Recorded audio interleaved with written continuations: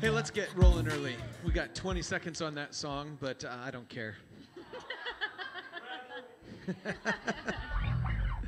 Hey, good morning, everybody. Welcome to Lafayette Community Church. I'm really excited that we get to be together here today and spend some time worshiping God, reconnecting with the most important thing in the world. And I want to let you know that if there's something on your heart, if there's a burden on your heart today, we are in a phase of our church called 21 Days of Prayer.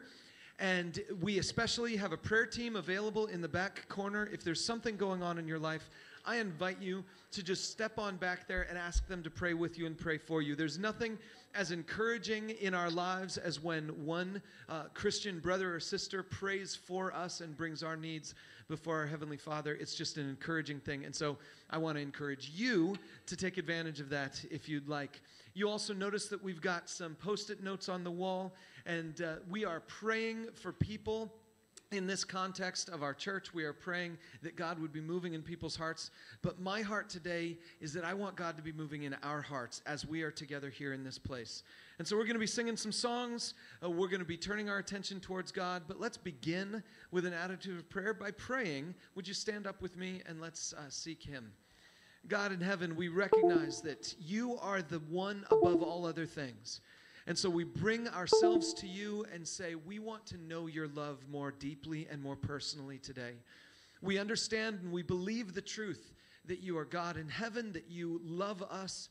But Father, we pray that you would use the music and our time together in your presence here this morning to confirm this truth in our hearts, to make it real for us. We love you, we seek you, and we bring ourselves to you, asking for you to fill us with your spirit and your presence here in this place today.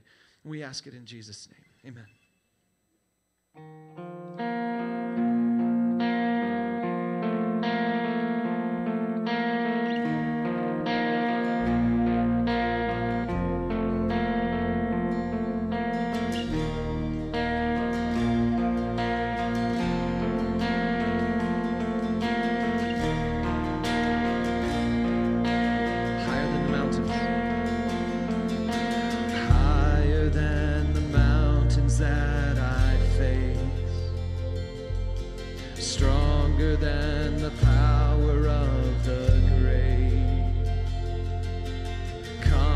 In the trial and the change, one thing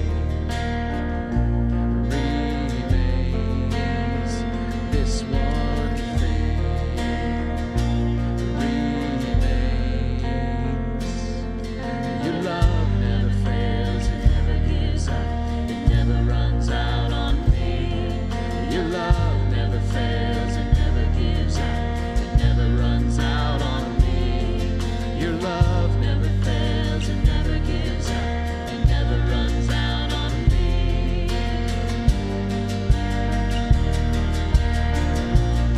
And on and on. And on and on and on and on it goes. For it overwhelms and satisfies my soul. And I never ever have to be afraid. This one thing remains. This one thing remains. Your love never fails, it never gives up, it never runs out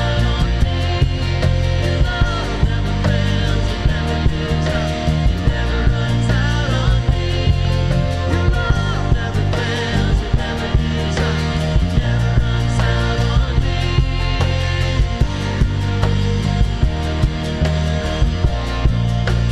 Death in life, in death, in life, I'm confident and covered by the power of your great love. My death is paid, there's nothing that can separate my heart from your great love. Your love never fails, it never gives up, it never runs out on me. Your love never fails, it never gives up, it never runs out on me. Your love never fails, it never gives up, it never runs out on me. Your love never fails. And on and on. And on and on and on and on it goes. For it overwhelms and satisfies my soul. And I never ever have to be afraid. This one thing remains. Your love never fails, it never gives up, it never runs out on me. Your love never fails, it never gives up, it never runs out on me. Your love never fails, it never gives up, it never runs out on me. Your love never fails.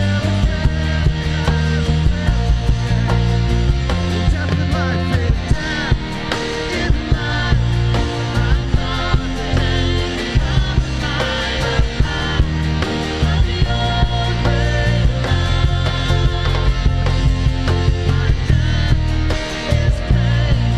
There's nothing that can separate my heart from your great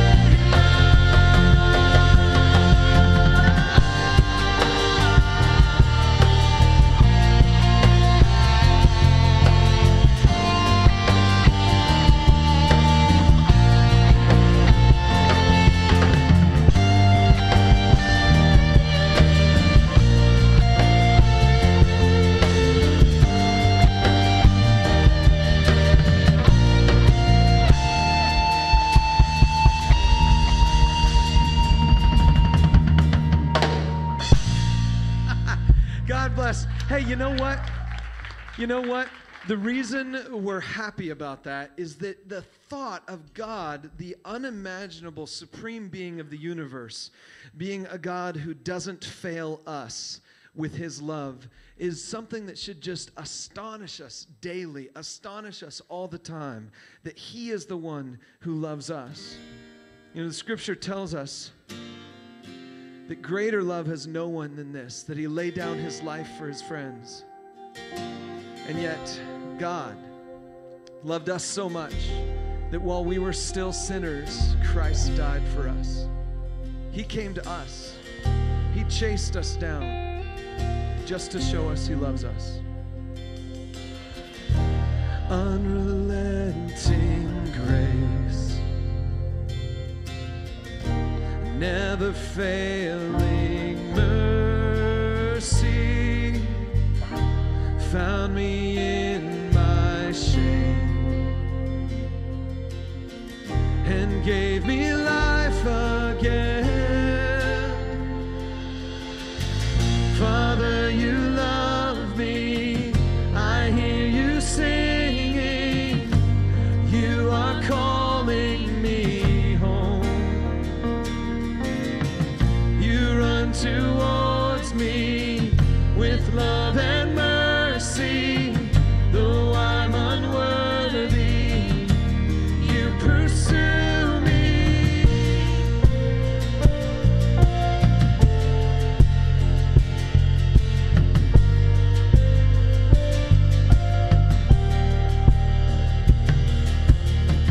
The moment I cried out, there you were, my rescue. In your arms restored. Forever I am yours. Father, you love me. I hear you singing.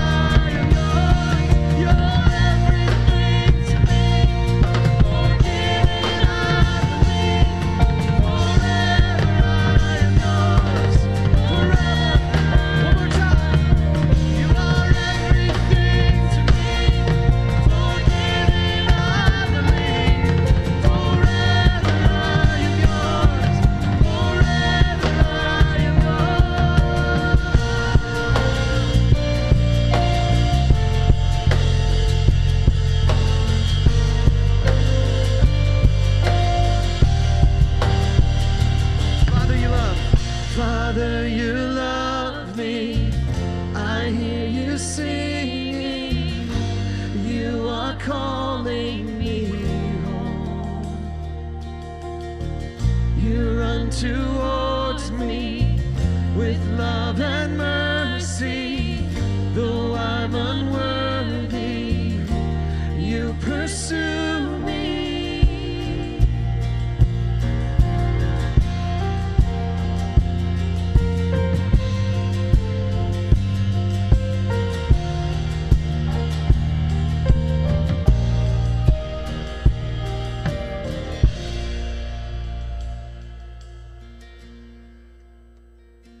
You know, sometimes it's hard for us to realize how much God loves us because we've seen those moments where we've faced hardship or pain or disappointment.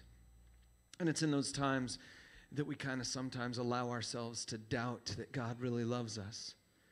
We're going to sing a song that was written by a guy who had just lost a child. And he wrote this song out of a place of faith and out of a place of confidence that even though he wasn't experiencing a miracle, he still worshiped a God of miracles.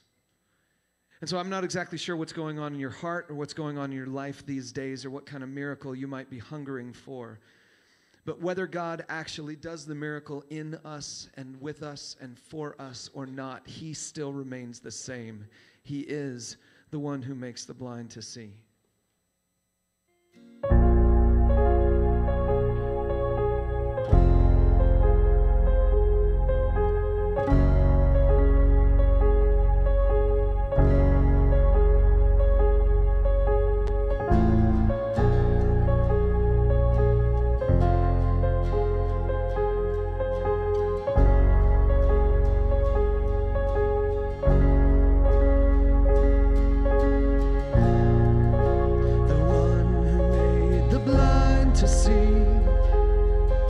Is moving here in front of me, moving here in front of me.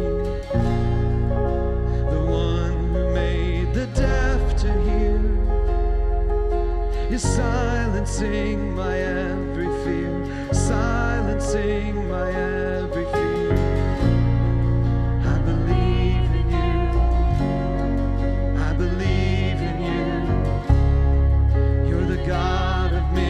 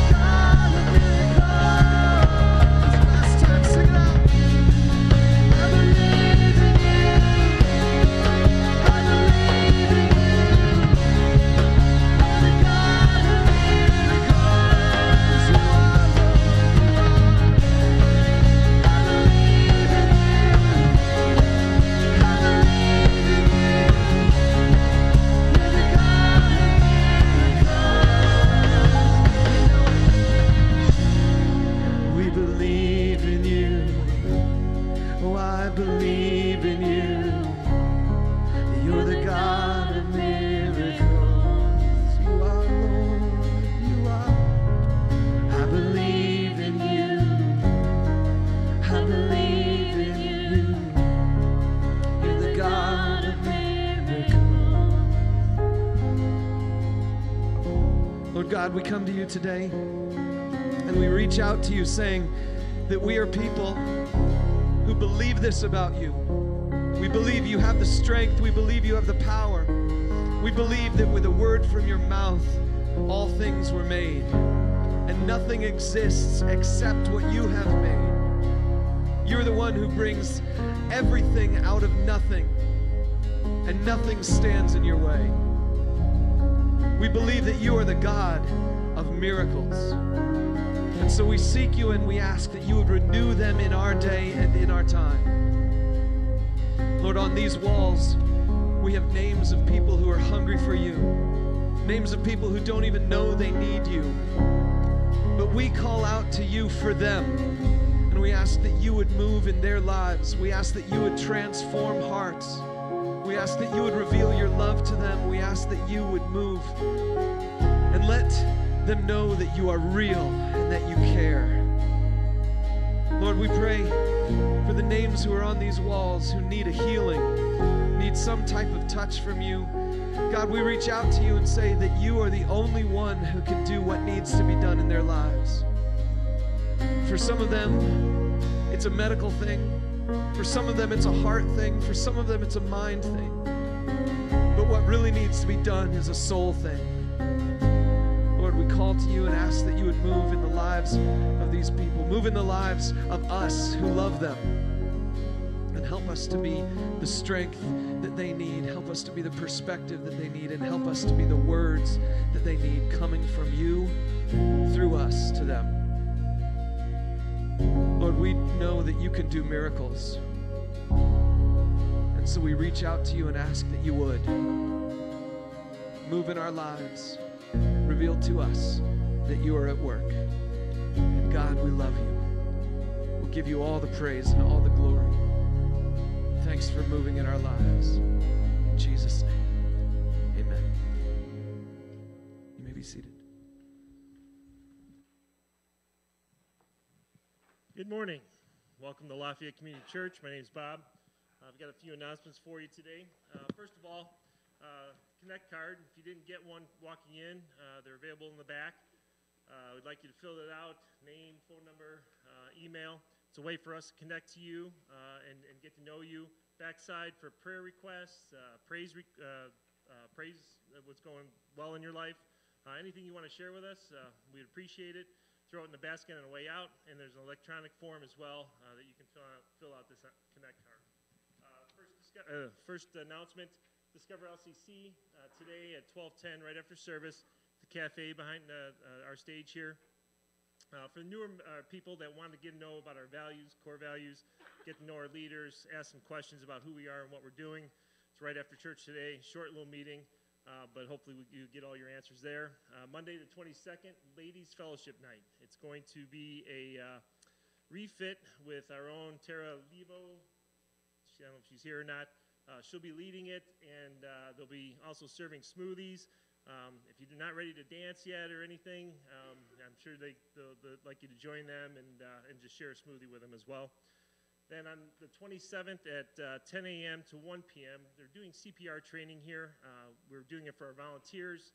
It costs $20. There's going to be lunch included, but we want to open up to anybody that are going to volunteer in the future. Love to have that training for you here. And then the LCC Vision Dinner is also on the 27th from 6 to 8:30. And Jeff will talk more about that as he gets in to his further announcements. He gave me a few minutes to add a couple of things. I've been to 2 mornings of the 21 days of prayer, and there's a lot of pain on these walls. And I got a little bit of a story to tell you. My brother-in-law recently had some health issues. He's a generally healthy guy. He's in his mid-60s. He doesn't like to go see the doctor. Hadn't been there in 7 years. So he's leaving his church. They're having a blood drive. They say, hey, we want your blood. He's never given blood before. So they do that little iron test. Iron's really low. They tell him to go see a doctor.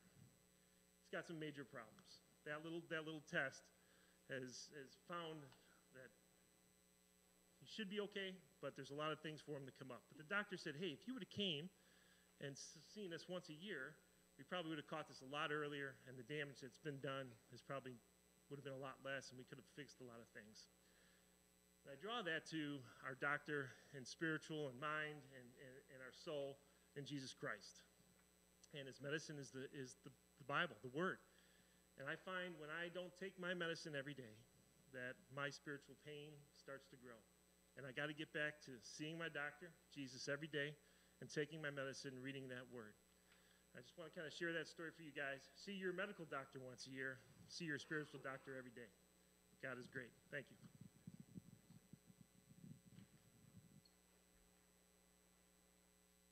Thanks, Bob. That was all right. All right? That was all right.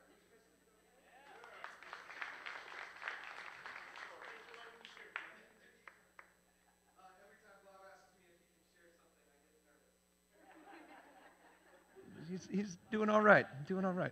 He's doing all right. Okay, so I'm really excited about today. Bob did refer to, I've got a couple extra announcements that I want to draw your attention to. Of course, the first one is if you came in and you didn't get one of these note sheets, we do have them available in the back every week. But if you didn't get one, you can grab it online right now. We have a special online electronic note sheet situation.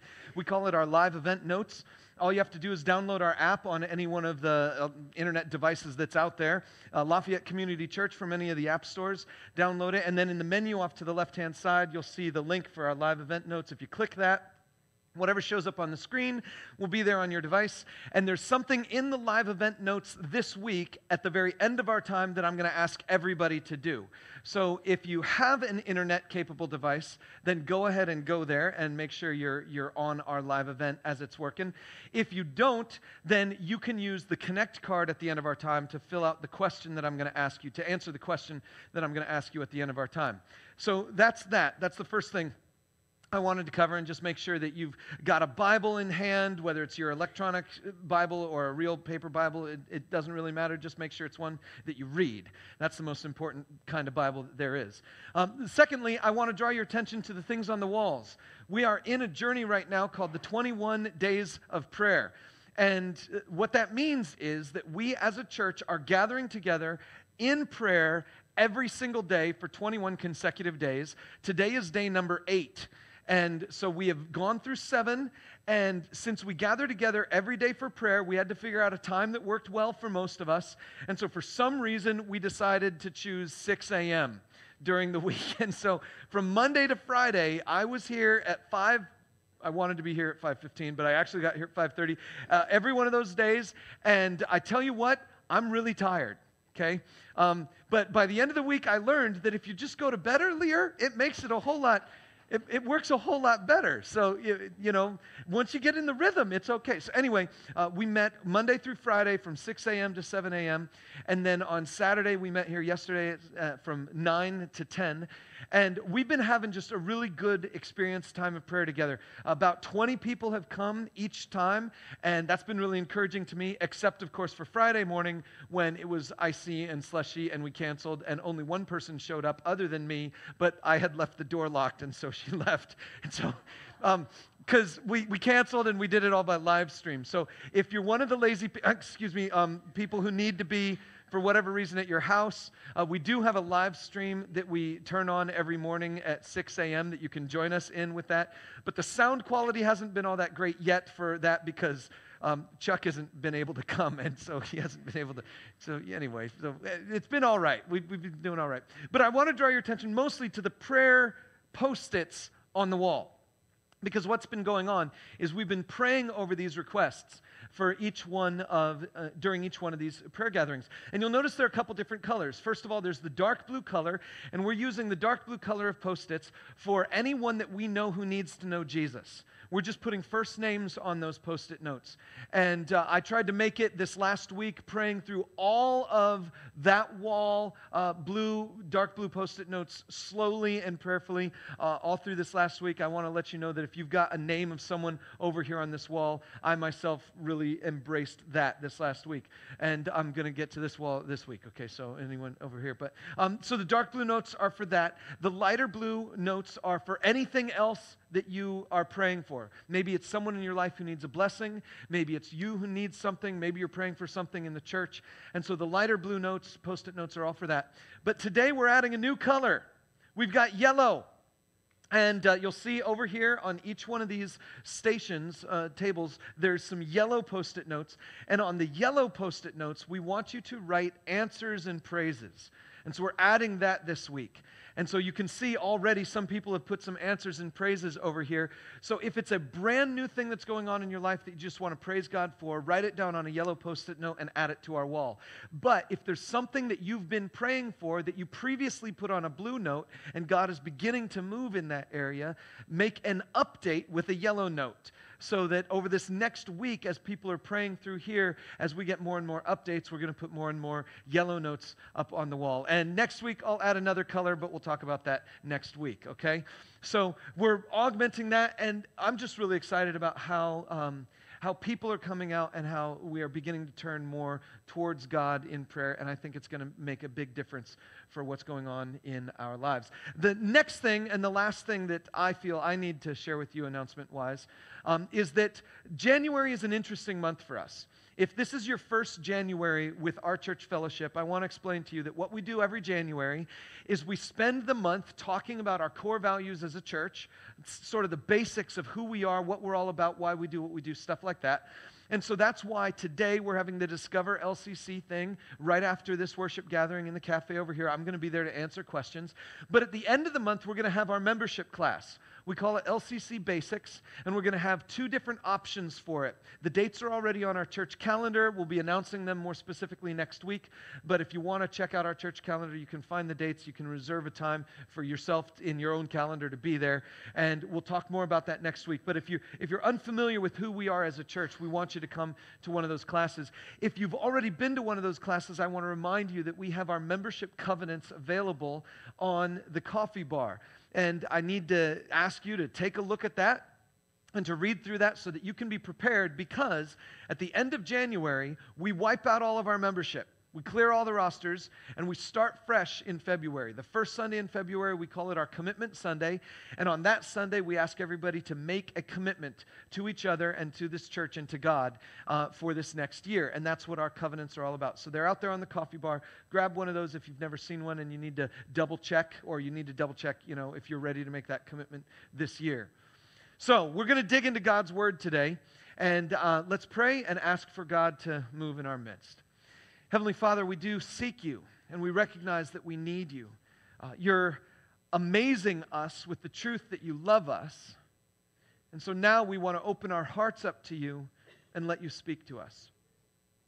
God, I pray that you would use the word that has been written, that you have already given, and you would bring it to a special kind of life in our lives today.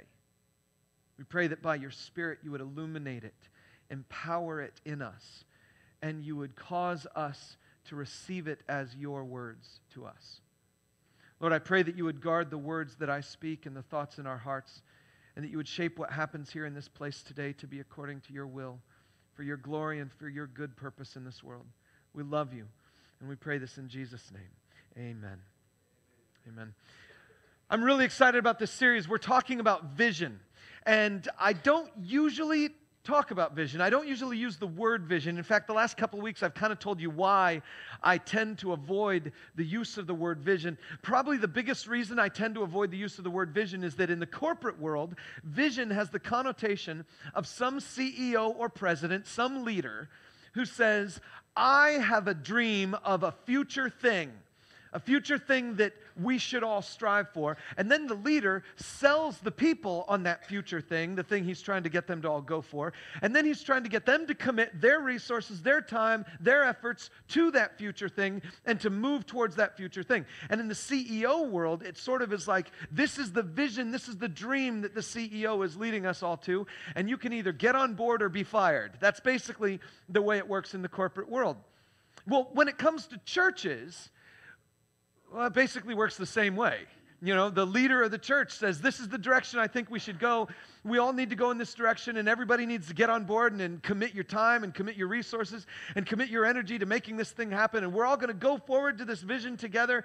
And if you don't like it, well, there's another church right up the street. That's basically kind of the way it tends to work in churches as well. But we all know that the corporate model isn't good and isn't healthy for inside churches. We all know that churches should be better in some way. They should be spiritual. And so what we do is we spiritualize this process by simply injecting the words, God told me, into the whole thing. Because as long as the leader can say, God told me, or the leader can say, this is a vision from God, then all of a sudden everybody in the room has to accept what that guy says, or they're not with God. And that's one of the problems that shows up in churches. And it's one of the reasons why I tend to avoid the use of the word vision, because I don't want to be that guy who's like, God told me this, and y'all got to get on board or ship out, or something along those lines. I don't generally like that. And so I tend to avoid the concept of vision or talking about it too much. I'm okay talking about mission because Jesus gave me a mission, and that's really clear. But the idea of vision, sometimes I just don't want to talk about too much. Now, don't get me wrong. I believe that sometimes God speaks to people in really obvious, tangible ways. I believe that sometimes God will say to a person, I need you to go in this direction, and you need to bring as many people along with you as you can. I believe God does that. He sometimes actually does that. But I also have to admit that I'm a cynic about how often it's authentic. And so I don't want to come across as the inauthentic, and so I debate and I worry and I stress about this whole vision thing. But I think God has been leading me. God has been teaching me something that I'm beginning to get the sense of. And so in this journey, I'm trying to help you see a little bit of what I'm beginning to see, and maybe as we go through this journey together, God will give us greater vision. Because I believe God wants us to be people of vision. He wants us to be people who can imagine something greater than we currently see with Him and move towards it. And so 3 things are our recipe for vision. We're doing 3 things to try to develop a greater vision in among ourselves. And the first one is this: we are strengthening our faith in God's will, strengthening our faith in what God is really up to. Number 2, we are praying for God to open our eyes of hope towards this world. See, we want to be founded on something strong, God's will in this world, faith. And then we want our eyes to be open to something that could happen in our world, something that is a good thing that we would like to see happen, but it's not real yet. And so we're asking for God to open up our eyes to that good thing. And then finally, we are praying for vision for us to play our part. We need a specific strategy, a specific vision, a specific idea of what our individual part is to play.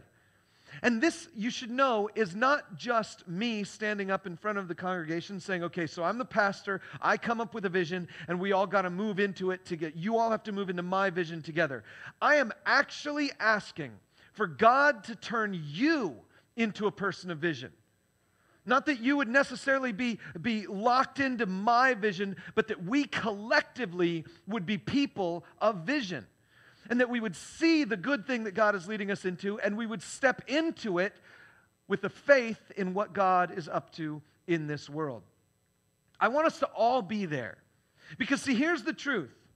Vision is sometimes snake oil, where someone will say, this is where we're going to go, and everybody give your money to me, and everybody give your time to me, and give your effort to me, and this is where we're going to go, but they never actually get there. You just use the vision thing to convince people to go along with you. But at the same time, vision is what changes the world. It's the crazy people who think that something can change who actually change things. And so that's where we need to figure out where we need to stand.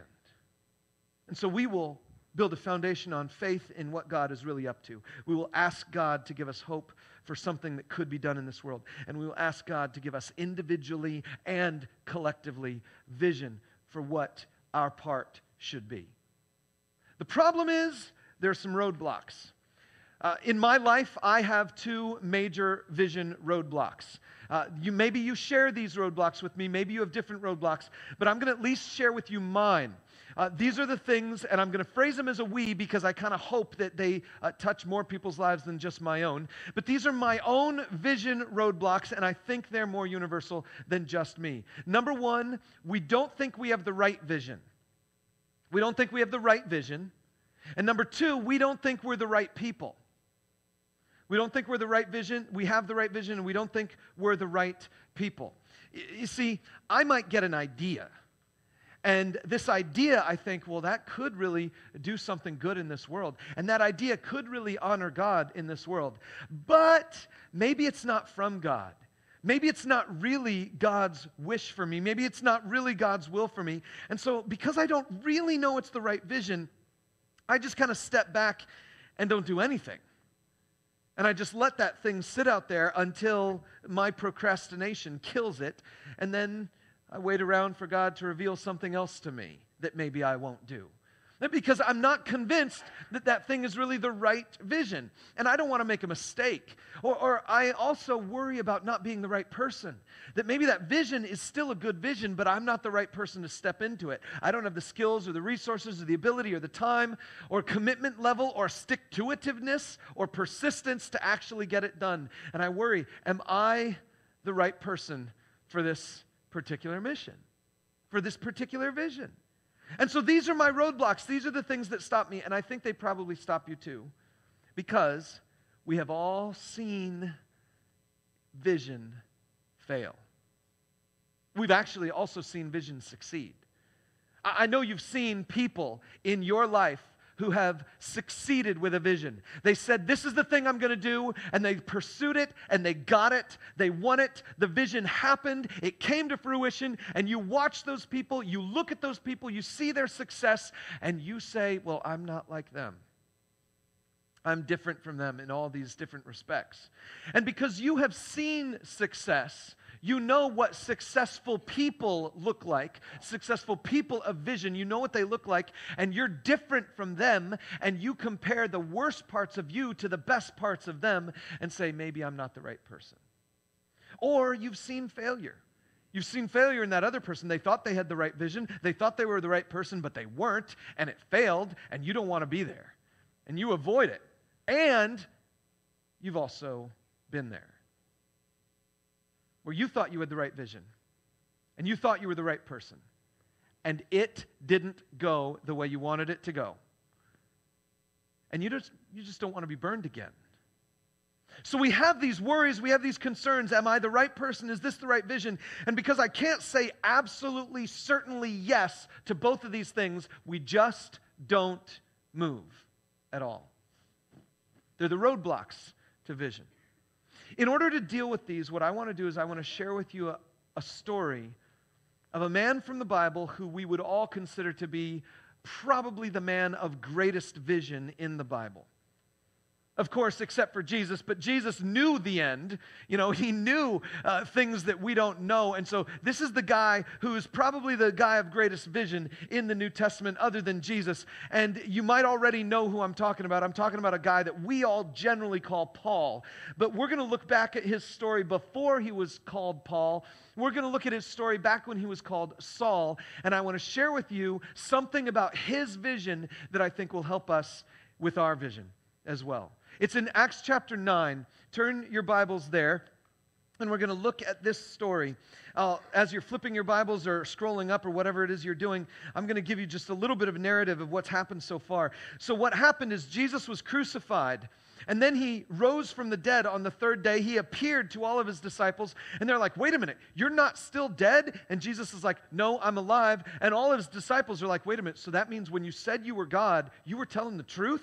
And Jesus is like, uh-huh. And so all these people are like, oh my goodness, this is amazing. Jesus stays with them for a little bit of time. Then he goes back up into heaven, and they wait around praying until the Spirit of God comes, transforms their lives, gives them boldness and insight. They begin to share about Jesus. More and more people come to follow Jesus. And eventually there's about 5,000, maybe even 10,000 people who are part of this movement called the Way.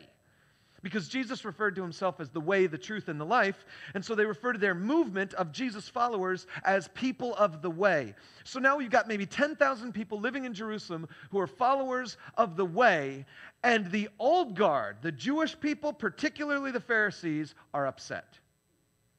Because, see, this is a problem. That Jesus fellow, we killed him. And he needs to stay dead. That was the idea, you know? We killed him. He needs to stay dead. There's this rumor that he came back, but we didn't see him. And so as a result, we need to also kill this other thing. And that's where we come face to face with a man named Saul. Saul was a Pharisee. Verse 1, chapter 9. Meanwhile, while all this good stuff was happening with the church, there was also stuff going on behind the scenes. Meanwhile, Saul was still breathing out murderous threats against the Lord's people. He went to the high priest and asked him for letters to the synagogues in Damascus, so that if he found any there who belonged to the way, whether men or women, he might take them as prisoners to Jerusalem. This is Saul. This is who we have. This is a guy of vision. A guy with a passion, a guy with an idea, a guy with an idea of something good that should be done, and he's willing to step in to do it. His vision comes down to two basic points. Number one, he was committed to speak against Jesus and his followers. He was committed to speak against Jesus and his followers. He's speaking out murderous threats, it says. So he's bold, he's aggressive, and he is just speaking against Jesus wherever he can.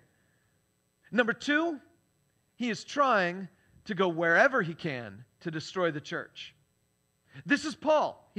Saul. He's a man of vision. He's got this idea, and he says, I am coming up with this idea. I am going to speak out against Jesus. I'm going to be bold. I'm going to be aggressive, and I'm going to be strategic in the way I talk about it. I'm going to speak against Jesus, and I'm going to be bold, and I'm going to be aggressive, and I'm going to go wherever it takes me, wherever I have to go to destroy this movement, this church thing. Now, you got to know something about Paul. He wasn't dealing with these roadblocks. Paul was convinced that his vision was right. And Paul was convinced that he was the right man for the job. And you know what? He was right. Saul's vision was right. I mean, think about this. Jesus had claimed to be God. Do you know what that is? That's called blasphemy. And so Jesus claimed to be God, and the Jewish people were like, no, that's blasphemy. You should die. And so they killed him. So they put him on trial. They convicted him, and he then was killed. The Messiah shouldn't be killed. The Messiah was supposed to reign as king forever. And so if Jesus really was the Messiah, then he was just killed, and as a result, he couldn't have been who he claimed to be, because he claimed to be God, and God couldn't die either. So here's this guy. He blasphemed, he lied, he led a whole bunch of people astray, and now he's dead. At least Saul thinks so. And he's dead. And so as a result, Saul's strategy, his vision, is entirely right. He should be speaking out against this fraud. All of the Pharisees, all of the religious people, all the Jewish people, they knew Jesus was a fraud because God couldn't die on a cross. The Messiah couldn't die on a cross. So clearly he was just faking it. Saul was right. He also thought he was the right man for the job, and guess what? He was right. Because Saul was a Pharisee among Pharisees. And it was the Pharisees who were all over God's law. They knew what it was. They knew what they needed to do. They knew who Moses was and what he meant when he said what he said, and the other things that Moses didn't say, but he probably did mean. The Pharisees knew all that stuff. And Saul was a Pharisee of the Pharisees. He was trained by the number one Pharisee, Gamaliel. And then Saul actually was a guy, he tells us later, that as far as all the Pharisees' rules, he was faultless. Now, listen, I'm not faultless at basketball, let alone all the religious rules that he must have had to deal with. So I have no idea what kind of disciplinarian or disciplined guy this Saul was, but he says that he never missed a Pharisee law. He was faultless. He was the perfect guy for this job. And he was willing to go wherever it took, and he was bold, and he was aggressive, and he was going to take care of these things. Saul was the right guy with the right vision, except for one problem. He wasn't, and it wasn't. Because, see, there's one little problem with Saul's stuff, and it's that Jesus said things that were exactly opposite. In fact, let me share with you something that Jesus said in Matthew chapter 16. Look in Matthew chapter 16 with me. Jesus says, I will build my church, and the gates of Hades will not overcome it. Jesus, in that passage, what he's saying is, I'm going to build something. We're going to call it the church. And guess what? Nothing in all of the universe will be able to oppose it. Not even hell itself, not even the power of hell itself will be able to stand against my church. Saul was trying to destroy the church, but Jesus had already said, nothing in the universe can stop this thing. What about this? Jesus also said in Matthew 5 something else. He says these words. Take a look at this. Jesus says, blessed are you when people insult you, persecute you, and falsely say all kinds of evil against you because of me. Rejoice and be glad, because great is your reward in heaven. For in the same way they persecuted the prophets who were before you. Who are the blessed people? The blessed people in this passage, according to Jesus, are the ones who receive the persecution, not the ones who give the persecution. Saul thought he had the right vision, but Jesus had already said, listen, you're trying to destroy something that can't be destroyed. Saul thought he was the right man for the job, but Jesus says, listen, it's the people you're persecuting that I'm going to bless. It's not the people who are doing the persecuting that I'm going to bless. It's the people who are being persecuted that I'm going to bless. So Saul, guess what? You're the wrong guy with the wrong vision. Now, Saul wasn't paying attention to any of that. And in fact, we've only covered 2 verses, so we should probably keep reading to see what happens next. Because what happens next is when Saul comes face to face with his vision in a way that changes things. Take a look with me at this. Chapter 9, we're still there. Verse 3. As he neared Damascus on his journey, suddenly a light from heaven flashed around him. He fell to the ground and heard a voice say to him, Saul, Saul, why do you persecute me? Who are you, Lord? Saul asked. I am Jesus, whom you are persecuting, he replied. Now get up and go into the city, and you will be told what you must do. The men traveling with Saul stood there speechless. They heard the sound, but did not see anyone. Saul got up from the ground, but when he opened his eyes, he could see nothing. So they led him by the hand into Damascus. For 3 days he was blind and did not eat or drink anything. And the irony of this passage I find almost comical. I find it almost funny. Here's Saul, this man of incredible vision. And he's going to Damascus to do this mission. He's on his way to Damascus with this vision of destroying the church. He's on his way to Damascus with this vision, and he gets a vision. He gets a literal vision where God shines this heavenly light all around him, and that's the last thing it says about seeing. From that point on, everything is hearing. Even the guys near Saul, they hear something, but they don't see anything. And then at the end of this story, Saul gets up off the ground and he can't see anything. What you got here is you've got a man of vision who had a vision that removed his vision. I just find that funny. Here's Saul. He's a man of incredible vision, and then all of a sudden he sees this incredible bright light, and that's the last vision he has. He doesn't see Jesus. He hears Jesus. He doesn't see a vision, he hears this vision. And it comes to him and it takes away his vision. Completely makes him blind. And this whole encounter here, just something about that makes me think that God is like being intentionally metaphorical and funny and ironic, and it's perfect. Let's keep reading. In Damascus, there was a disciple named Ananias. The Lord called to him in a vision. Yes, Lord, he answered. The Lord told him, go to the house of Judas on Straight Street and ask for a man from Tarsus named Saul, for he is praying. In a vision, he has seen a man named Ananias come and place his hands on him to restore his sight. So Saul actually has a second vision. Now, we don't hear Saul talk about his vision. Instead, we read about Ananias getting a vision from God where God tells Ananias that Saul had a different vision. So Saul has had two visions. One on the road to Damascus, the one that knocks him down. And then he had a second vision, and in the second one, he sees a man named Ananias who comes to restore his sight. And then Ananias replies, Lord, I have heard many reports about this man and all the harm he's done to your holy people in Jerusalem, and he's come here with authority from the chief priests to arrest all who call on your name. But the Lord said to Ananias, go, this man is my chosen instrument to proclaim my name to the Gentiles and their kings and to the people of Israel. I will show him how much he must suffer for my name. Then Ananias went to the house and entered it. Placing his hands on Saul, he said, Brother Saul, the Lord, Jesus who appeared to you on the road as you were coming here, has sent me so that you may see again and be filled with the Holy Spirit. Immediately something like scales fell from Saul's eyes, and he could see again. He got up and was baptized, and after taking some food, he regained his strength. Here's the thing. Saul has this encounter on the road of Damascus that basically gives him no information. In fact, it puts a halt to his vision.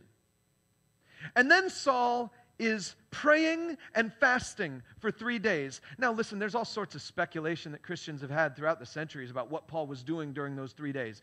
Oh, maybe during those 3 days, Paul was just having this amazing communion with God because he couldn't see.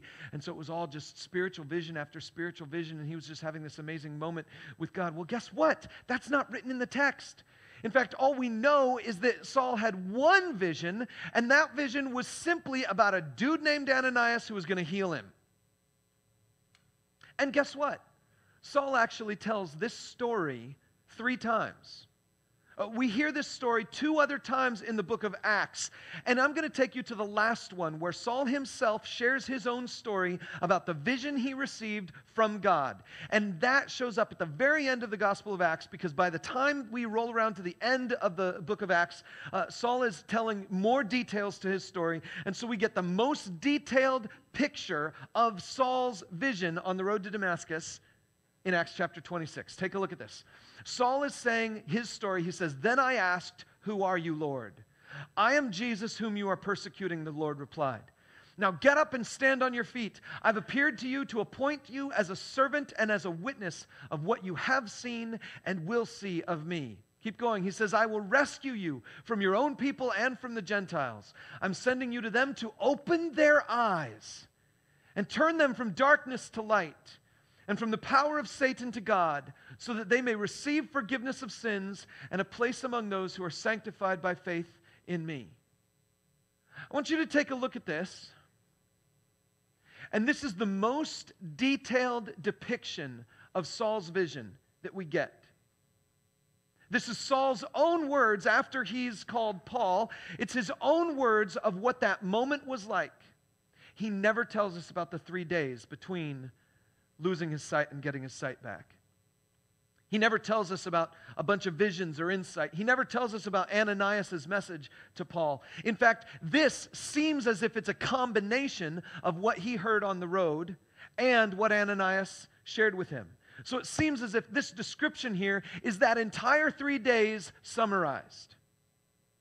So I want you to take a look at it and notice one simple fact. Saul's visions did not contain a roadmap.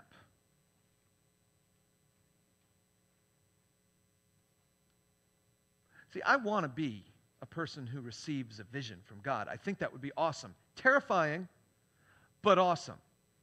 And there's a part of me that wants to have that moment where the bright light shows up. And I get some sort of vision, whether it's like Paul or Ananias or one of the other biblical characters. There's a part of me that wants this vision. But guess what? When I want that vision, you know what I really want? I want a roadmap. The thing I think would make the vision so great is that I could stand there and I could look at God and I could say, God, what am I actually supposed to do next? And God, am I actually the right person for this job? That's what I want to know. I want to know where to go and am I good enough? Those are my questions. And the reason I want a vision to come into my life is so that those questions can be answered. Where God would say, here's your roadmap. It's designed for you. You're good enough for it. Saul doesn't get one. I mean, he literally had multiple visions, and he doesn't get a roadmap. But see what he does next. Without a roadmap of what to do next, what does Saul do? Acts chapter 9, we're still there. Now we're going to look at verse 19. After taking some food, he regained his strength. Saul spent several days with the disciples in Damascus. At once, he began to preach in the synagogues that Jesus is the Son of God. All those who heard him were astonished and asked, "Isn't he the man who raised havoc in Jerusalem among those who call on his name? And hasn't he come here to take them as prisoners to the chief priests?" Yet Saul grew more and more powerful and baffled the Jews living in Damascus by proving that Jesus is the Messiah. Wow. What a difference. He has this vision on the road to Damascus. He loses his eyesight. 3 days later, he gets his eyesight back, and immediately he's out there preaching about Jesus. What a change. I mean, just think of the contrast between the guy that Saul was and the guy that he now is. He used to be a guy who would aggressively and boldly speak out against Jesus. And now he's a guy who is aggressively and boldly speaking out for Jesus. He used to be a guy who would go wherever it would take to go through the entire city of Damascus to help destroy all of the followers of Jesus, destroy the church. And now he's a guy who's going all throughout Damascus to help build the followers of Jesus, to help build the church. That doesn't sound that different, does it? I mean, it almost sounds like Saul is actually the same person afterwards as he was before. He was bold and aggressive and strategic before, and he's bold and aggressive and strategic now. Beforehand, he was willing to travel wherever it would take and do whatever it would take to try to destroy the thing that was wrong, and now he's willing to go wherever it would take to try to build the thing he thinks is right. It's almost as if Saul is the same person before and after this experience. He hasn't changed, but something has changed. And do you know what the difference is? Jesus. That's the difference.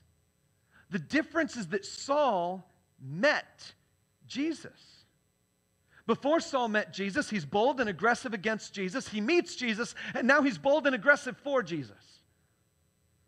Saul was bold and aggressive and strategic and willing to travel wherever it would take to destroy the church of Jesus. And then he meets Jesus, and now he's bold and aggressive and strategic and willing to go wherever it takes to build the church of Jesus. The only thing that has changed for Paul is meeting Jesus. He met Jesus, he fell in love with Jesus, he decided Jesus was worth something, and he continued to be the same person. See, here's the amazing thing about Saul's journey.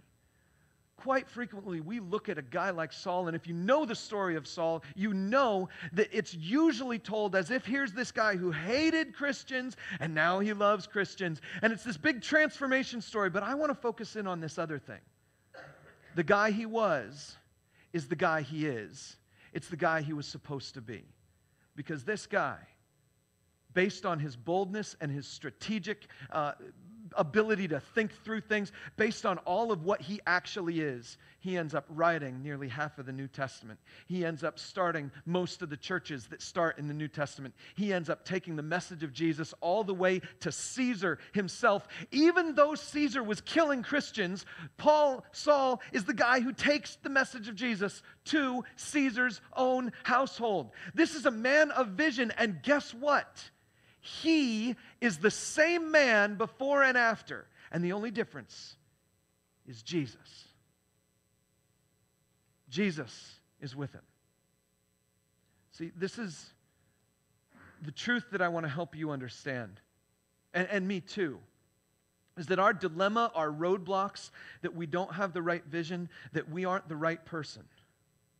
I want to speak 2 bits of truth into your life. I'm calling it vision truth number 2, but there's really 2 parts to it. There's an A and a B.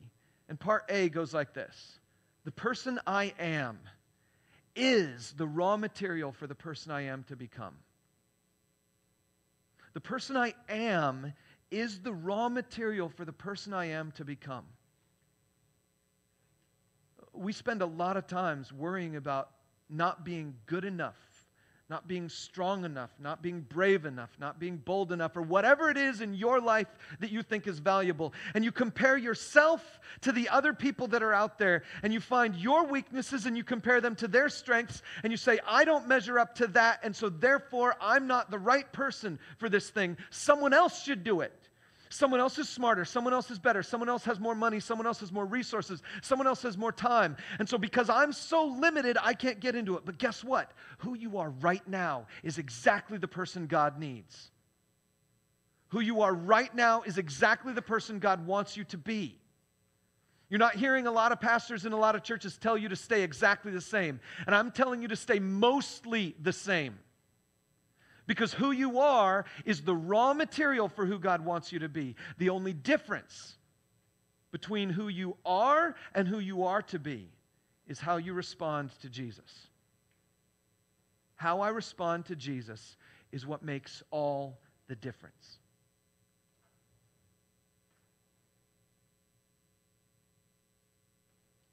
I want to share with you this passage from Jesus' own mouth, from John chapter 15.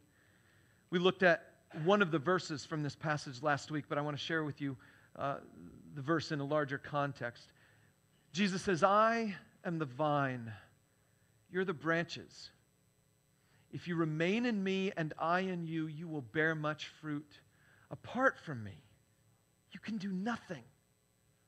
If you do not remain in me, you're like a branch that's thrown away and withers. Such branches are picked up, thrown into the fire, and burned.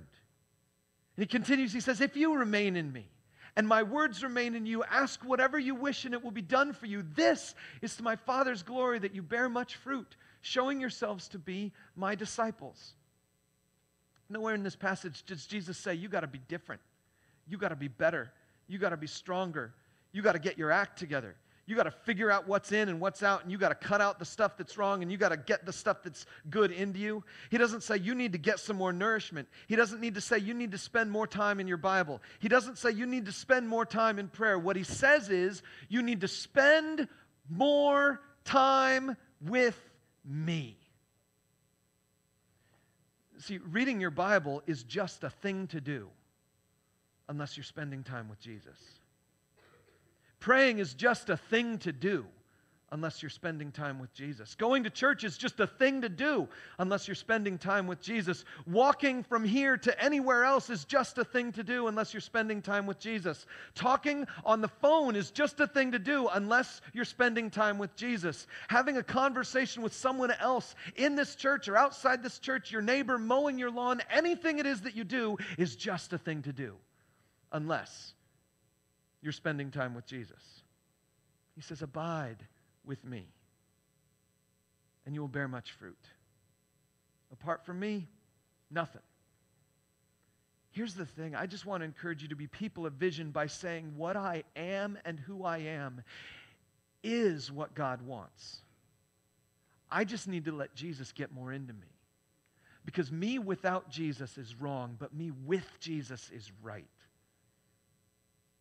Here in our church, we try to help people get connected to Jesus in a deeply personal way.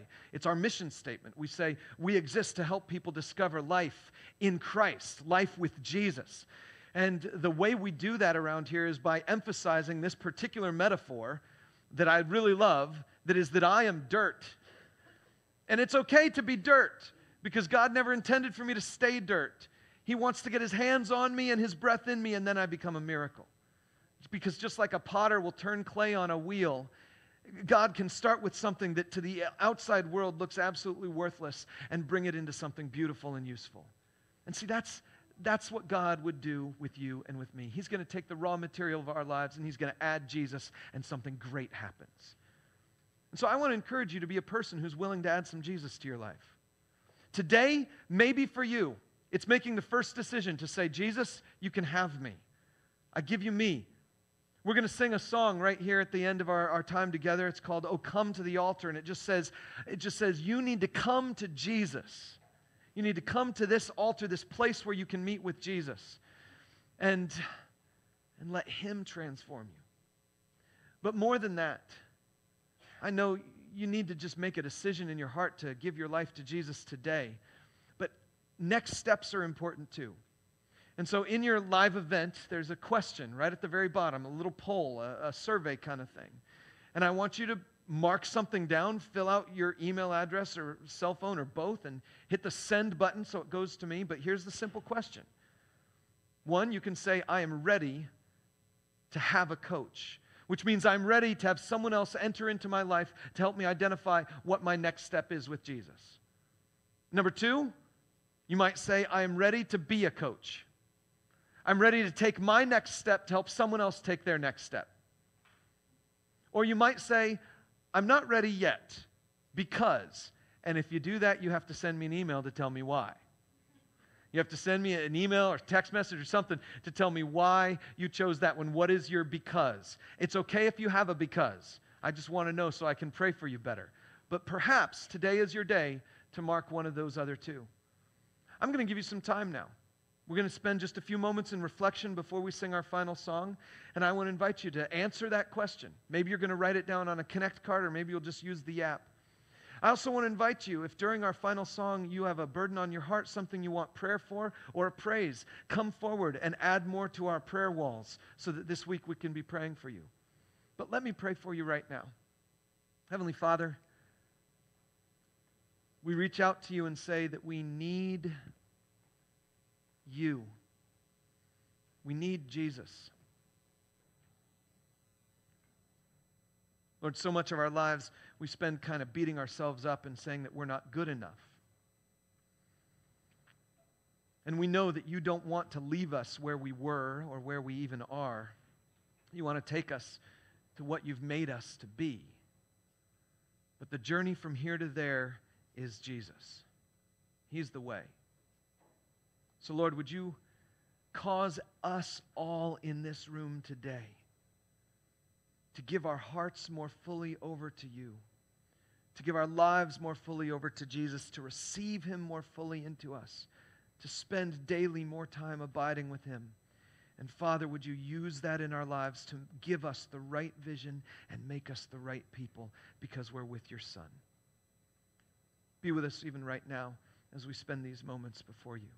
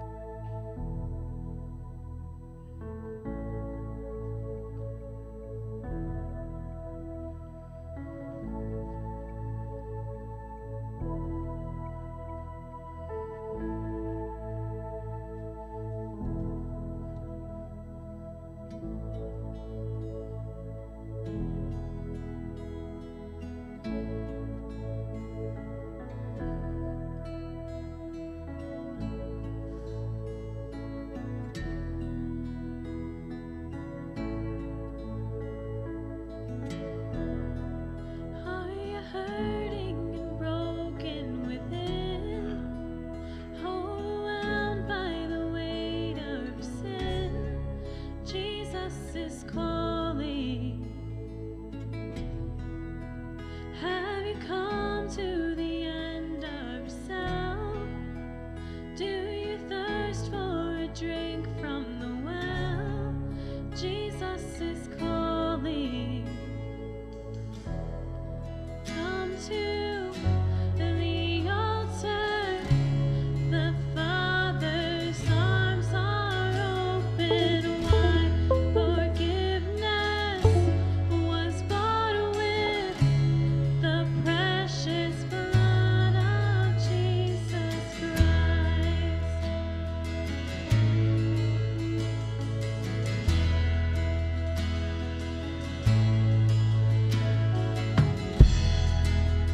Leave behind your regrets and mistakes. Come today, there's no reason to wait. Jesus is calling. Bring your sorrows and trade them for joy. From the ashes, a new life is born. Jesus is calling. Oh, come to the altar. The Father's arms are open wide. Forgiveness was bought with the precious blood of Jesus Christ. Oh, come to the altar. The Father's arms are open wide. Forgiveness was bought with the precious blood of Jesus Christ.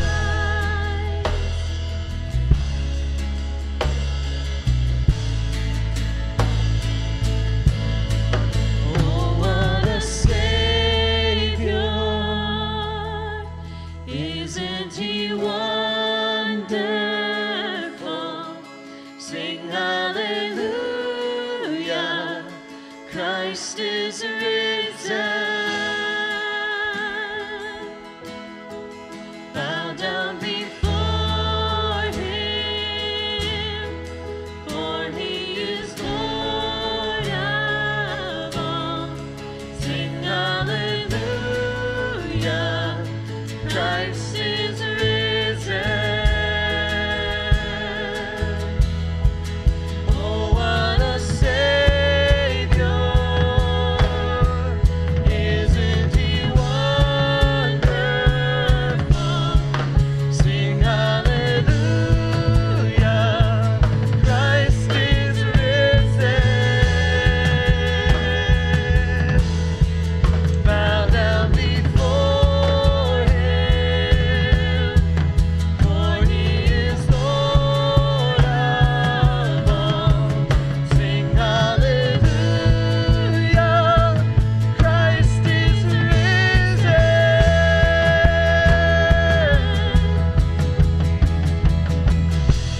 Oh, come to the altar. The Father's arms are open wide. Forgiveness was bought with the precious blood of Jesus Christ. Oh, come to the altar. The Father's arms are open wide. Forgiveness was bought with the precious blood of Jesus Christ.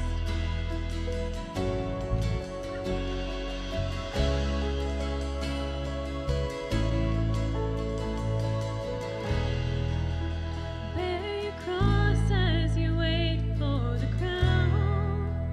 Tell the world of the treasure you found.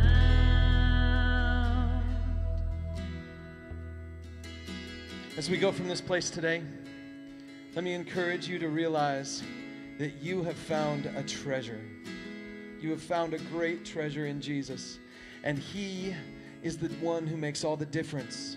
He's the one who can make our wrongs become right. Not that the bad thing all of a sudden is now okay, but that we lose all desire for the things that draw us away from God. We lose all passion for those things because our desire is too much for Him, too much for our Savior.